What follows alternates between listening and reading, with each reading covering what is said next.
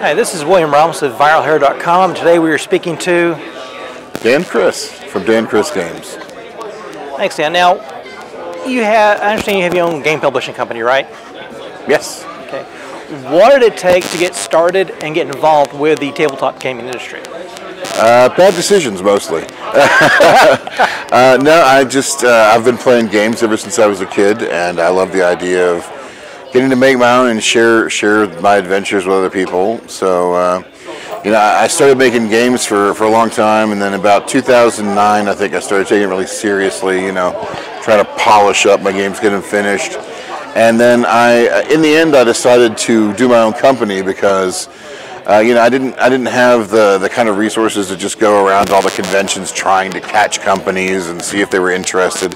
And plus, I just wanted to, more control over, my games and all of the ins and outs and technical bits at the end.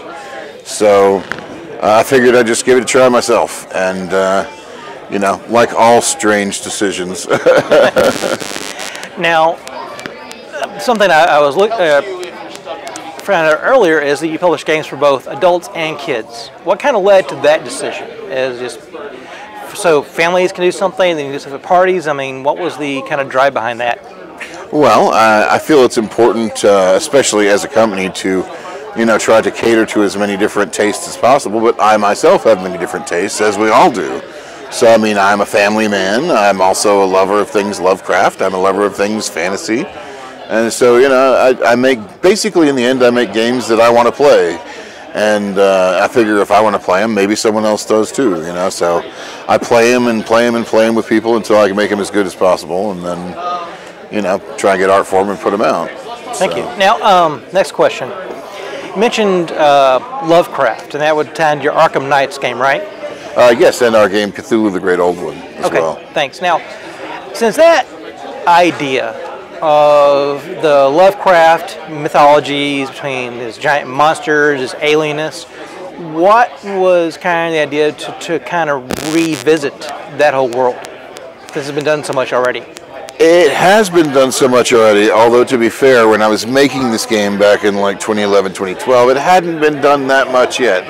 Okay. But then Kickstarter exploded and everyone made a Cthulhu game, and then it became a running joke at that point. But that being said, I didn't make it for anybody else anyway. I made it for me. I love Lovecraft. I've got a number of different Lovecraft games in the works. That just seemed like the first one we'd be able to get the artwork for and put together. But it's also meant to be a real tribute to his writings and to the kind of genre of fantasy horror that he brought to the world. And as a matter of fact, in Cthulhu the Great Old One, there's a number of different images, of characters from his world, where people from our own world who have helped keep those stories alive have been painted, the characters have been painted to look like those. Like, for instance, the director Stuart Gordon, who's done a number of Lovecraft-themed movies based on some of Lovecraft properties, we had the artist paint him up to look like Zadok Allen from Shadow over Innsmouth. And so the Zadok Allen card looks sort of like Stuart Gordon because it's meant to, and then there's other ones like that in there. I'll leave those for people to find out on their own for the fun of it, but, So, and going on those lines about painting people into your games, is there anybody that you've, just for fun, put into one of your games because you just thought it'd be hilarious? I know this guy, he'd probably get a kick out of it, just the kind of thing? Oh, absolutely, of course. I've got a number of my friends in my Tavern Masters game. One or two of them actually, two of them now, have passed away, and so I found it as a kind of a way to do a little bit of a tribute for them, to put them in the game there. But I love having friends and people I know drawn up and put in the game. Is just because it's fun, Right. So. Where do you see your company going in the next couple of years? Next couple of years, our plans are to grow and expand. I've got a number of board games I'm working on putting out. It's just a matter of getting all the art for it. Board games take a lot more art than card games usually. Right. Especially with the kind of games I make. They're very thematic, very theme-driven. And so usually you need a lot of art to kind of carry across that theme and that feeling. It's not as simple as just having a couple of symbols and calling it done.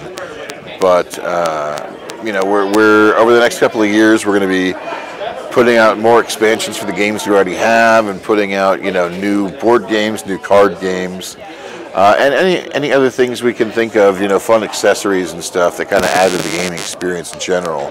Right. Like, we seek to be a lifestyle brand, not just like brand of games, but like for Tavern Masters, for instance, our game, we have a whole set of 6 different shot glasses we made for it, and you can actually use them with the game as kind of a notification kind of timing thing. But at the same time, it's also some cool shot glasses to have. So, we like the idea of just making lots of fun stuff to to decorate up the gaming life. Nerd culture. I'm a proud nerd and geek all the way, and Lord knows I love adorning my house with all kinds of wonderful gaming and fantasy stuff, and so I figure other people might as well. And where would someone find your games if they're interested in looking for them?